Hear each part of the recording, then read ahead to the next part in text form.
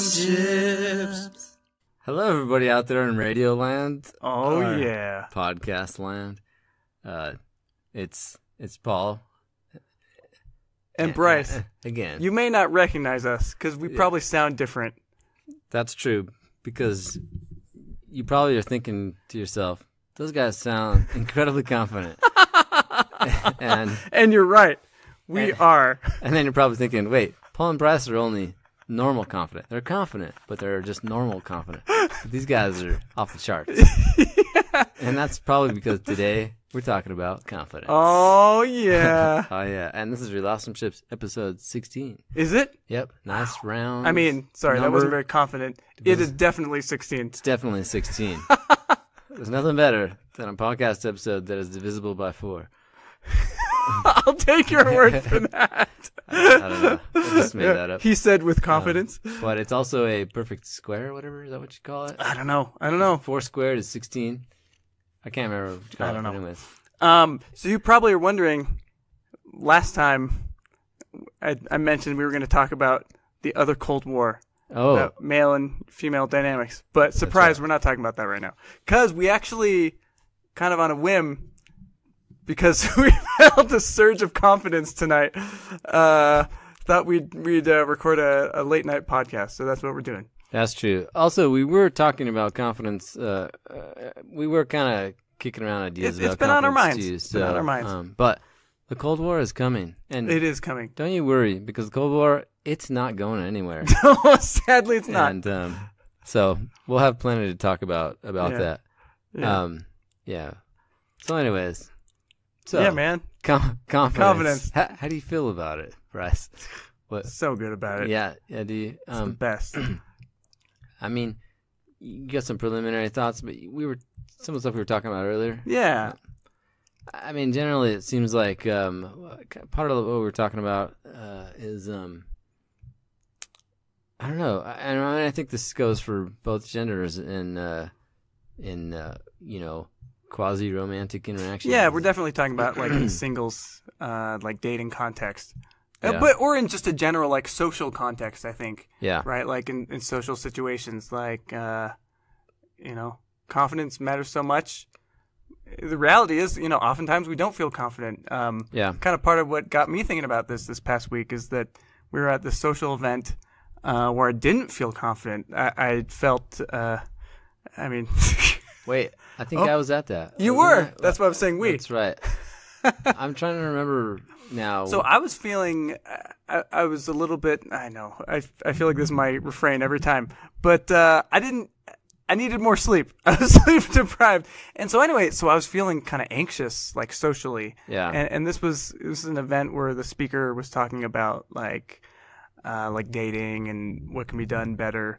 Oh, yeah. That's right. Afterwards, like I was just, I just was not feeling it. I did not have my mojo, and I felt really bad about it because, like, there was a specific incident that really bothered me. After the speaker was done, we were eating like popsicles and just mingling with other single people there, and this is like, especially for proactive single people, right? That's like the prime opportunity to meet new people, right? And potentially find someone, that you want to get to know better, or someone's. Right. It's kind of prime time. Yeah, what were you going to say? Yeah, I was going to say, and when Bryce has his full confidence, he struts up he struts up all slow-mo with his shoulders like really moving back and forth a lot. And in a deep voice, he says something very confident. But yeah, that doesn't always happen. But this time it was the opposite. Yeah. I was like, anyway. Interesting. Tonight I was feeling like that a little bit at one event we went to as well. I just want to give the scenario because you remember I was lamenting like this cute girl as it went over to where the popsicles were on the popsicle table. I grabbed one and she smiled at me and she said hi, and I smiled and said hi, and then I walked away. Right.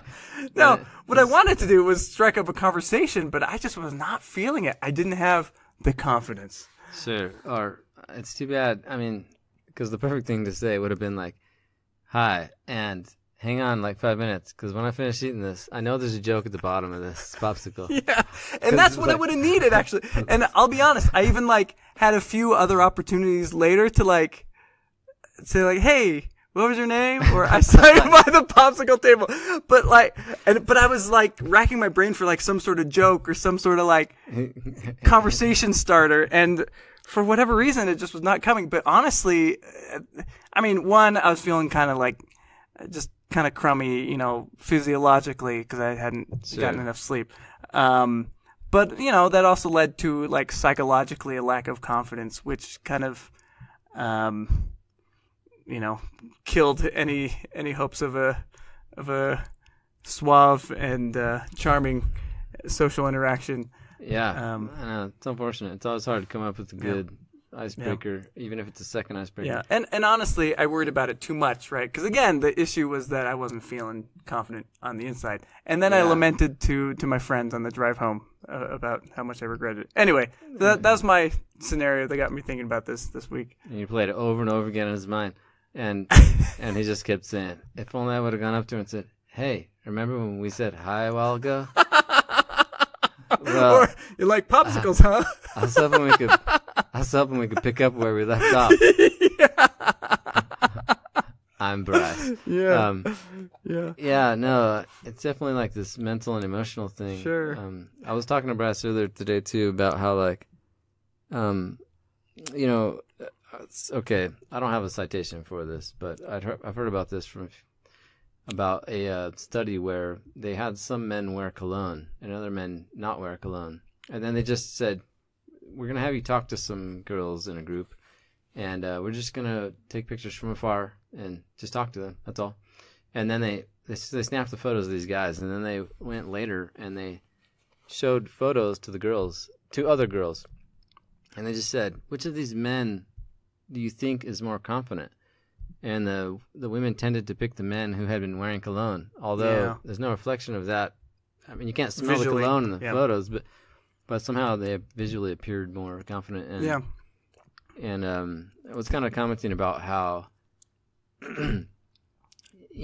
any small amount of positive reinforcement breeds confidence. Like it feeds you confidence. And as a guy, you don't need a lot of that to feel confident. And almost any guy, and maybe this goes for females as well. Of course, I can't speak authoritatively on that, but I know for myself, any small amount of positive reinforcement, like when I'm talking to a girl that I feel some interest in, or I think I might have some interest in, and she's giving me some positive feedback, I don't need barely any of that, and it's like confidence. Just a small drop, and you're like confidence, maybe more confident than you are justified being. Right? It's like I hate to make a video game reference, but it's like full HP. It's like confident, Full HP. I don't know. Full HP, like full HP. Oh, full hit points. It's like when you just ate a mushroom and then you grew. Exactly. And you can shoot fireballs. Exactly. Sorry, women. That reference is only for the guys. Some women might get it. Some women might. But it's totally like a total like booster. Like I know, for example, for me, when I've like gone on dates, and then I get a text like sometimes even later, right after the date, or the next day, like thanks for the date. Like it's the same kind of deal. It's like okay, it's positive feedback. Yeah. No, but I guess in the absence of that, like if you start an interaction with somebody and you don't get that positive feedback, sometimes it's the opposite effect. You can feel. Of course, sometimes that's because the person's not interested in you. Or maybe not really well, but it can deflate your confidence a little bit. I was just thinking. Confidence. I think what makes the social world work is that kind of reciprocity, right? Yeah. That in a social situation, people know to behave in ways that like are pleasant and welcoming, right? Yeah.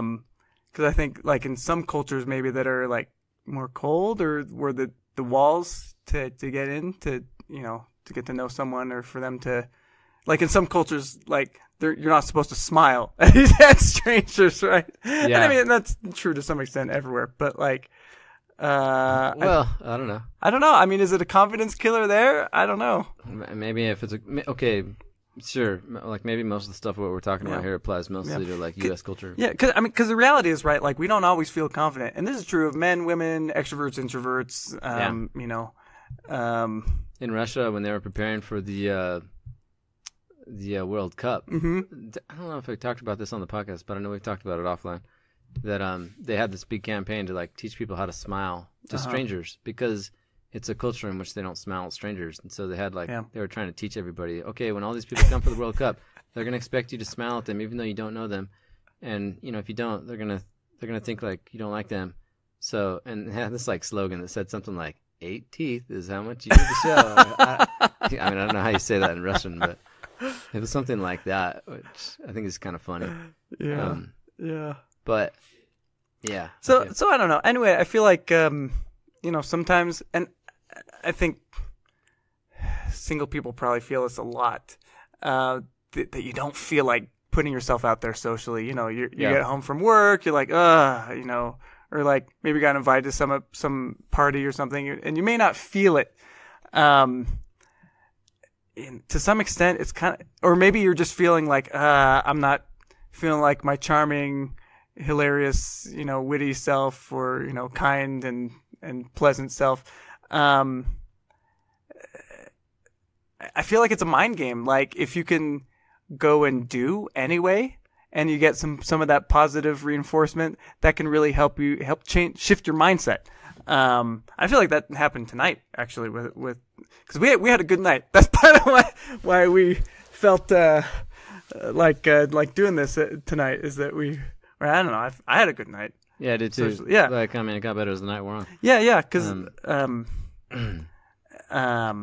like we went to this music night and talked to some cute girls and hung out with friends and got to hoot and holler at the performers in a tasteful way. In a some great supportive karaoke. way. Yeah, and then we did some karaoke. Yeah, with another friend's place, and anyway, it's what we do can definitely affect our mindset. Yeah, no, it's true. I mean, not always. I mean, sometimes it's true. I mean, there's things we can do outside of the activity too. In general, that when we've talked some in general about, you know, doing things that we know are gonna be good for us socially, you know, and some of those things just make you feel more confident. Like when things are going well in your life, like you know, when your career stuff is going well, when you're physically doing well. Yeah. Like you make it a good point about sleep, like you know, if you're like tired or worn out or whatever, you're not gonna be feeling as good. Yeah. About yourself. Yeah. I'm tired and worn out a lot of the time nowadays. Yeah, you are. Because I work a lot. Yeah, you are. So, and I'm like, Paul, you need more confidence. And then you're like, no, man, I need more sleep. Yeah. I'm like, okay, let me get some. And then I fall asleep and recharge. Give me about 8 hours and I'll be right back. Yeah.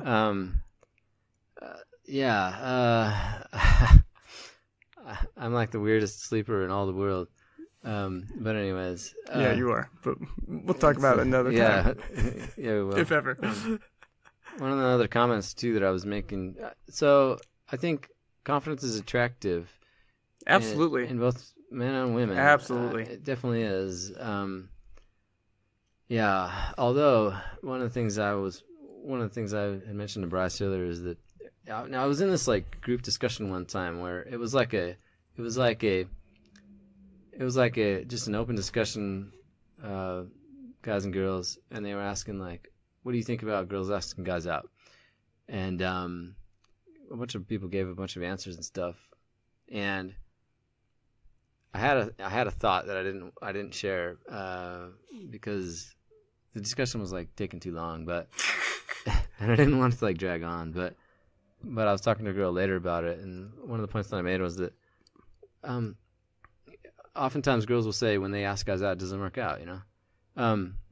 I mean, I think you could say as a guy, well, a lot of times when you ask a girl out, it doesn't work out too. Like, maybe it's just like this, I don't know if it's different statistics, but oftentimes I think that by the time a girl is at the point where she's going to ask a guy out, she's already given him enough confidence boosters to where if he's interested and and isn't otherwise enough cues, occupied, breadcrumbs, whatever you want to call it. Yeah, enough breadcrumbs. Evidence. There's a popcorn trail there. There's usually enough that like the guy is, he already has, his confidence has already been boosted enough to where he is confident enough to ask her out. Yeah. Probably, but that's not always the case. There are some rare exceptions where the guy's just dumb and doesn't notice it. But I think or oftentimes guys or maybe dumb. He has noticed, but he doesn't have the confidence to pursue it. That's possible. It is possible. And asking the guy out will definitely boost his confidence like up to 100%. But and I do think that like there's some benefit to that too. Anyways, for like a female that wants to do that, well, at least if nothing else, you find out whether the guy's interested or not, because that's what you're wondering about, right? Yeah. Or you think he is, or there might be something there. Yeah. Anyways, that's tangentially related to confidence.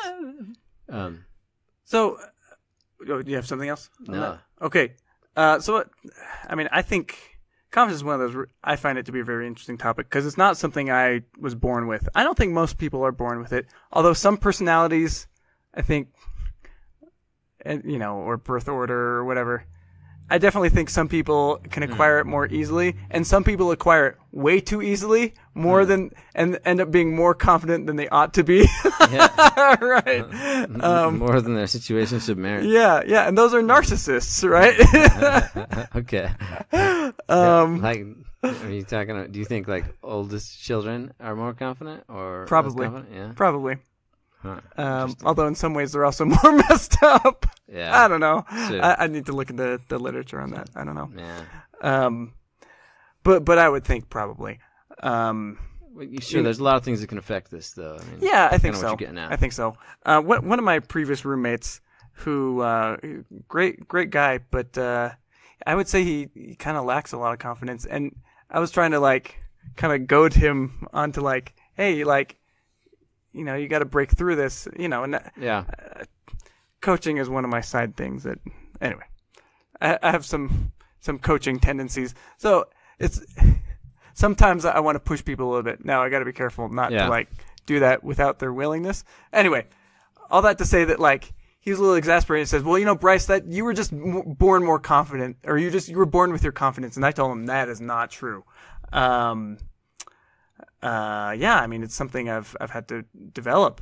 And I think that's the case for all of us. Like it's a lot like a muscle, it can grow or it can atrophy.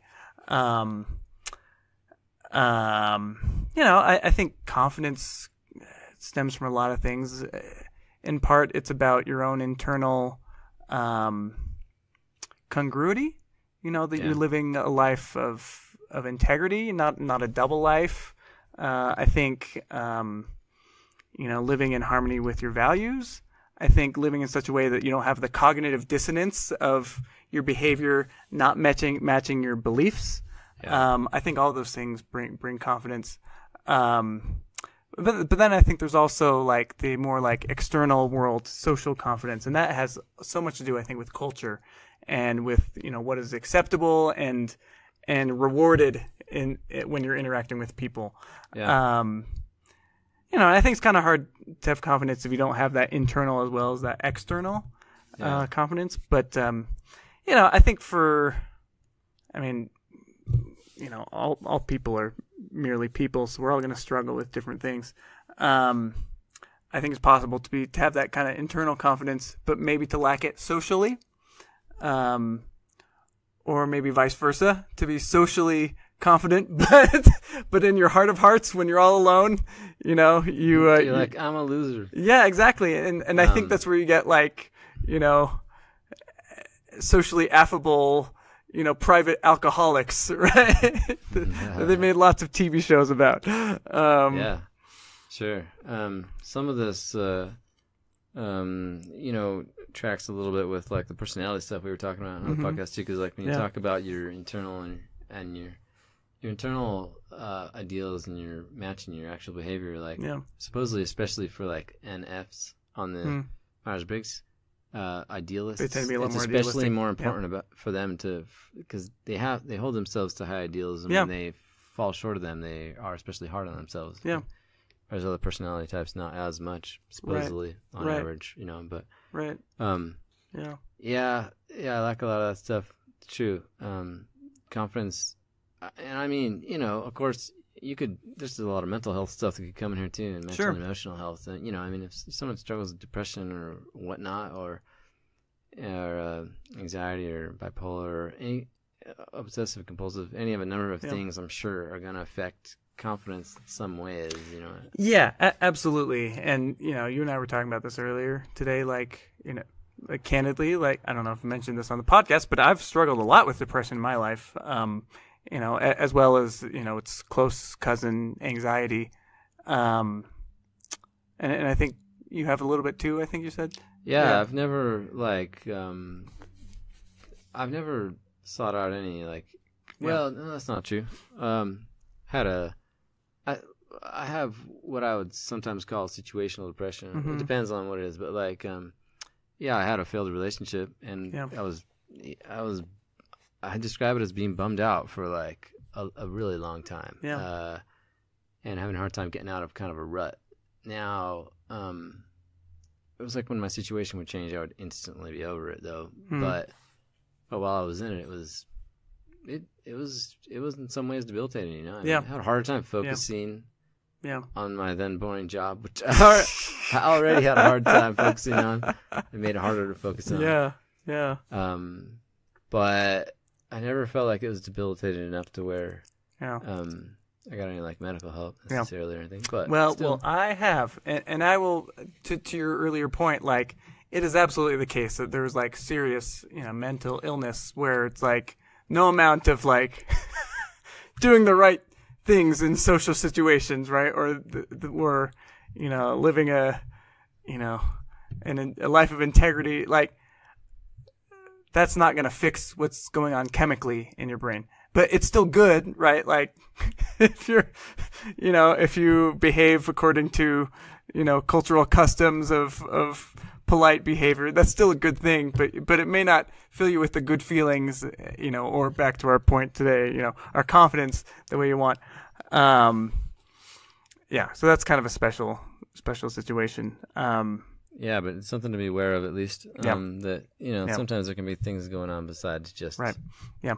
And now that being said, I know for me, psychologically, and we're kind of straying off of where I thought we'd go with this, but for me psychologically, in growing past my own depression, and it's always going to be kind of in the background, looming, but no, I know this is true because it's something I've done in my own life, but I've learned to kind of tackle some of the assumptions and the habits that have kind of promoted depression. Yeah. And a lot of that for me, and this is, I think for me, a lot of my depression stemmed from feeling inadequate and incapable of doing what I was responsible to do. That's as much as I'll get into it now. But, there's definitely a confidence component to that. So again, back to the idea that it's a muscle that can be grown. That is definitely true. Again, ignoring the real physiological issue of depression where your neurotransmitters are just really not, in the right balance, or they're not being, not in high enough concentration to pass from, neuron to neuron or whatever. Can't remember the exact. Sure. Okay. So barring that, yes, there's things any person can do to become more confident. Let me ask you a couple of questions. Okay. What do you think about a couple of things? Mm-hmm. Affirmations and things I'm trying to remember who it was that gave this TED Talk where she talks about your power stance or whatever. Oh yeah, well the idea with that is that your Wonder Woman, Superman, that your physical body affects your mindset, and I think that's true. I haven't done. I mean that sounds right to me, but the whole power stance thing sounds kind of kooky to me. But at the same time, I don't know that it's bogus. Certainly, back to confidence. I know I just feel after going to do a workout, I feel way better, way more competent, way happier. And typically, There comes a decision point before going to the gym where it's like, I was going to go to the gym tonight, but I don't feel like it, so I won't. Or I was going to go to the gym tonight, I don't feel like it, but I'm going to. That crucial decision point can make a big difference, Yeah, and exercise in general. Exactly. I mean, it has so many positive effects, physical, mental, emotional. It's really like a wonder drug in some ways. Yeah. So, and just, it's also true in general, being in like generally good shape, Sure. I'm sure that's better for mental and emotional health as well. Yeah. Now, I do think that a lot of social confidence has to do with developing your social skills, and a lot of that is emotional intelligence, being able to carry on a meaningful interaction with people, and I think at a more granular level, it also has to do with, knowing how to engage people, with humor, with questions and commentary that like make them feel that you're actually making a connection. Where you're smiling here. I'm just thinking of you talking to the girl with the popsicle. Yeah. But then tonight with that other girl, dude, I was on it. Well, I was pretty on. I was pretty good. I just want you to next time say a line like, "So grape, huh?" or whatever. Yeah. Talking about exercise a little bit too. Actually, there was a study recently where they were trying to find out how to combat the effects of memory loss in aging people, and I think they might have been trying to study Alzheimer's as well. But anyways, they found that walking improves your memory, and they said the reason for this is because when you walk, it's your bones that actually put out some kind of, I don't remember what it was they produced, or they produced something that helps you with your memory. And the more you walk, the more your bones produce it. And so if you exercise, maybe you'll remember that girl's name. I already remember it. I didn't forget. That you. The other one that we exchanged smiles and eyes. Exactly. Yeah. Well, I never met her name. I didn't get her name. I didn't make it that far. Well, because I was lacking confidence. Whatever other person you meet, if you exercise and walk, then run or whatever, then there's a lot of truth to that. Have good memory. There's a lot of truth to that. And then you'll say things like, "Yeah, so how's fill in the blank," and she'll be like, "Great memory," and then she'll be like, "I like you." Okay, that might be more steps in between them. No, that's pretty much it. But I had a friend who I don't know if I talked about this on the podcast, but I had a friend who, it seemed, I guess she was lacking confidence in some ways. I don't know that I would have known that. She seemed pretty confident to me. But she was at a bookstore one time. She picked up this book about affirmations and started reading it. And she said it changed her life. She felt a lot better about herself doing these. And it was kind of like the idea behind them was that I actually started reading the book that she had read. I didn't finish it, but it was kind of saying that like your brain doesn't really have a choice to believe or not believe things that you repeatedly tell it. And if you, it's kind of like if you repeatedly tell it things that are positive instead of negative, it will start to actually believe them and act in such a way. I mean, one of the rules for these affirmations was that you have to use an affirmation that's technically true that you actually believe. Yeah. So you can't say something like, if you're feeling like, woe is me, I'm not in a relationship, you can't counter that with you can't necessarily counter that with an affirmation that I'm going to get in a relationship, by such and such a date. Because you may not believe that, but you could come up with some other affirmation. Yeah. Technically true that you technically believe. So in the therapy world, they have what's called the cognitive triangle, with 3 points. There's thoughts, behavior, and emotions. And the idea is that all of these affect each other. That our thoughts affect our emotions, and they affect our behavior. Our behavior affects the other two, and so on. And while we can't directly affect our emotions, like when emotion is triggered, it's triggered. But we do have an ability to influence them. And those emotions, of course, can also influence our thoughts and behavior. But the brain is incredibly malleable. What we allow ourselves to believe is hugely powerful. That's why those affirmations were so helpful to her. This is something we'll want to talk about in more detail. But it's kind of what we're talking about now, right? It's the idea of confidence. A lot of it is a mental game. Yeah. It's about what you believe and then how those beliefs affect what you do.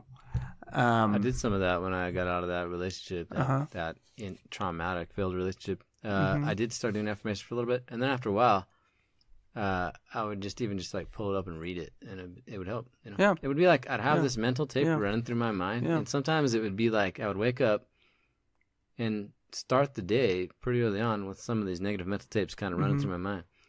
But then I would like pull up this list of things that I'd come up with to counter those that I actually believed, and I'd just reading through them like once, and then they would like go away for the rest of the day. Yeah, again, that just speaks to the power of belief. You reminded me of another book.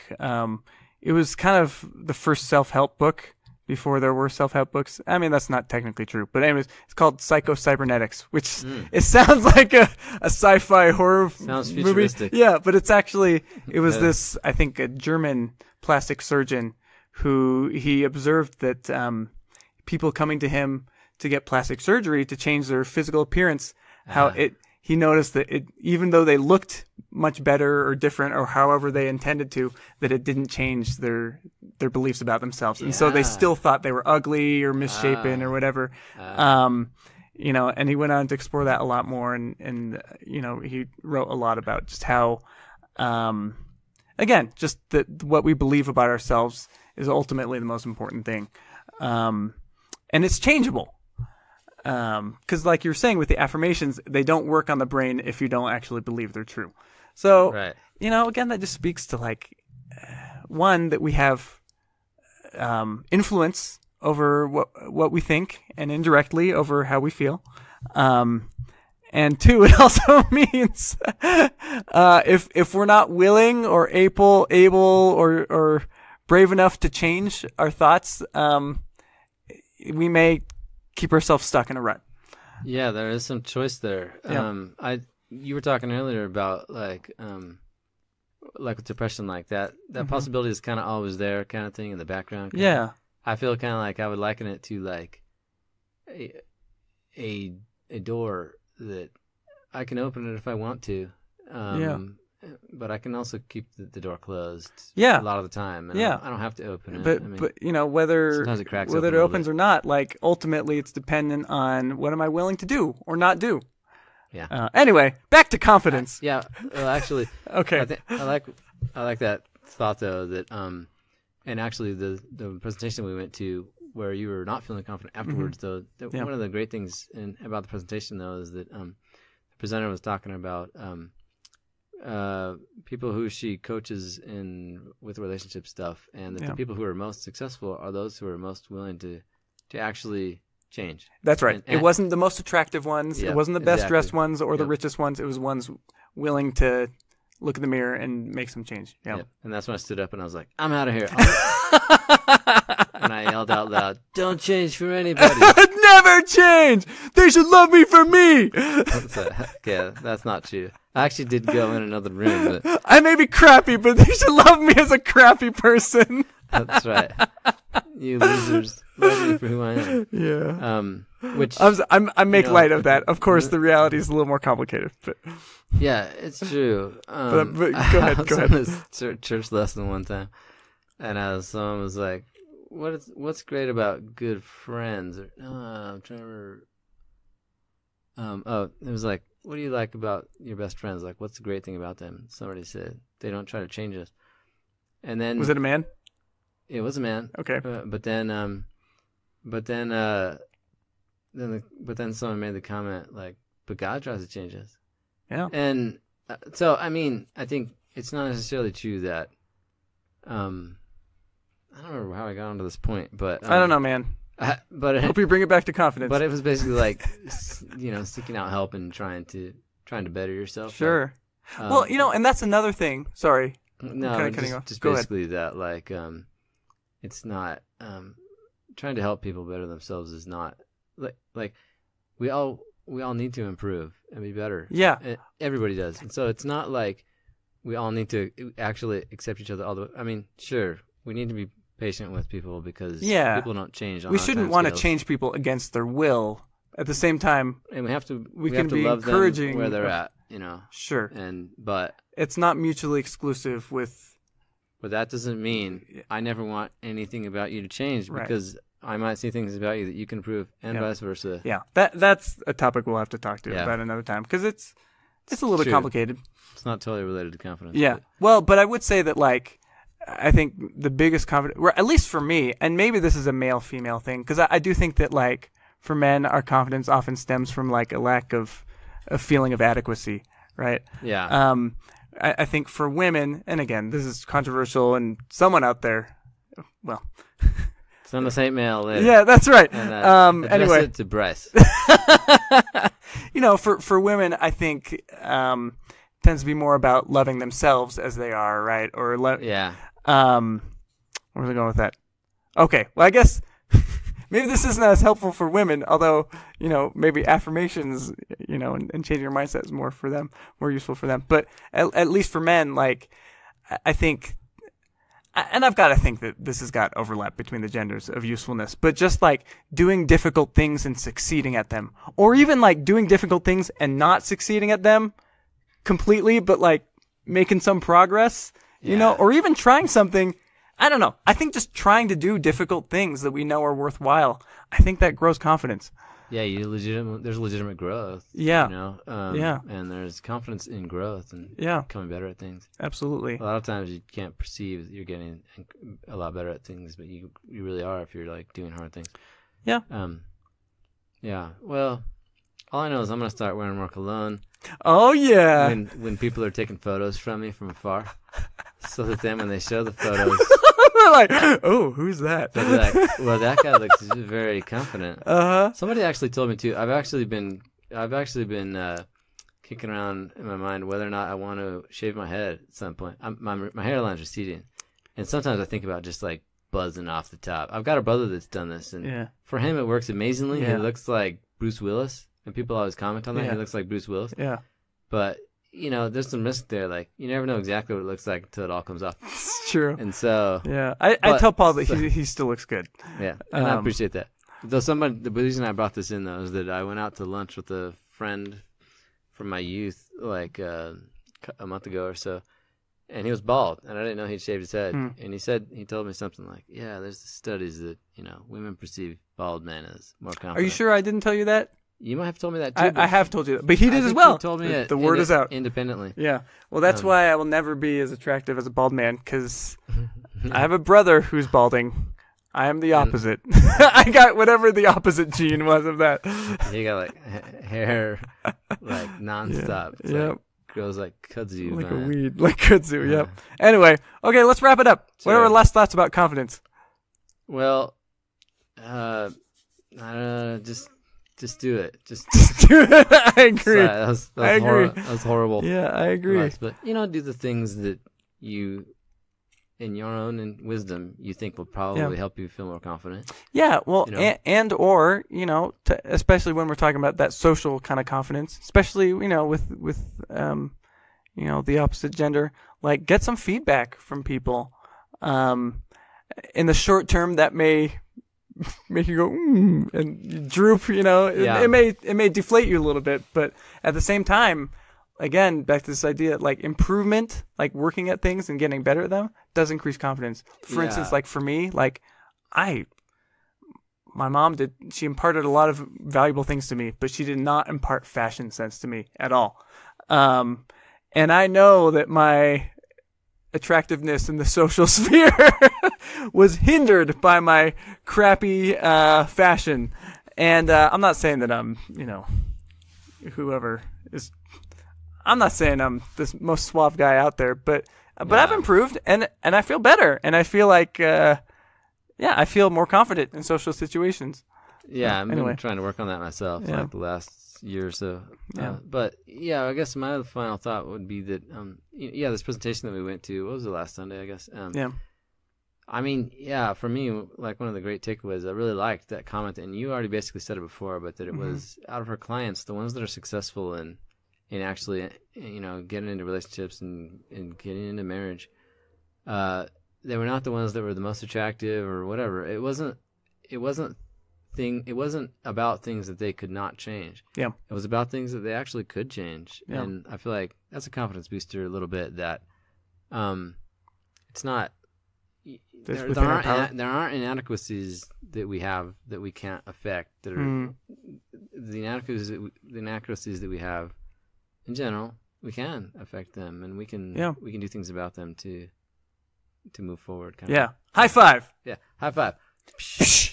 Okay. Well, that was our late night semi-tired droning about confidence. Oh yeah. It's pretty sweet. We'll talk to all you people later. All right. Get ready for the Cold War. Oh yeah. Get ready for the Cold War. Thanks for tuning in. Later. Bye. If you enjoyed this episode, please consider subscribing on iTunes or your favorite podcasting app and give us a rating. Thank you.